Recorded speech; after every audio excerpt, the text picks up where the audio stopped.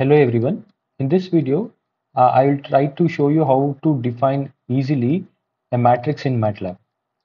Let us say I want to define 2 cross 2 matrix with the element 1 everywhere.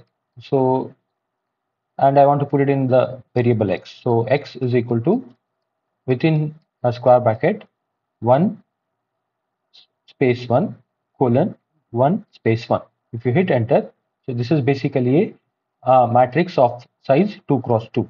If you want to check its size, you just type the command size of the matrix which is x, which is in x. So if I hit enter, it shows 2 cross 2. Okay. So if I want to define a 2 cross 2 matrix with the element 1, 2, 3, 4, so it's as simple as it is. X is equal to within a square bracket 1 space 2 colon 3 space 4. If you hit enter, so the matrix is 1, 2, 3, 4. This is how we define a matrix in MATLAB. Thank you.